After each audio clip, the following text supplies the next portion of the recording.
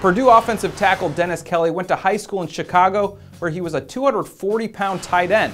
He was slated to gray shirt, but put on enough weight to garner a scholarship and appeared in 5 games as a true freshman back in 2008. Kelly moved into the starting lineup and started all 37 games at left tackle for the next 3 seasons. He was a team captain and a 2-time offensive MVP for the Boilermakers. He's tall, lean, tough, and durable.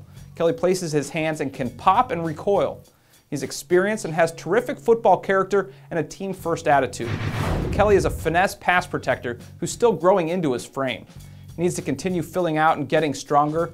He plays upright, shows some stiffness, and struggles to quickly redirect or cut off fast-flowing linebackers. The Philadelphia Eagles' 2012 draft was dominated by defensive players, with Jason Peters facing a career-threatening injury and Demetrius Bell signed to what amounts to a 1-year deal. PFW draft expert Noel Naraki says Kelly is an intriguing prospect who could develop well under the tutelage of line coach Howard Mudd. Head over to our YouTube channel to check out the Philadelphia Eagles draft profile playlist with videos on all the Eagles picks from this year's draft. It's available only at youtube.com/profootballweekly.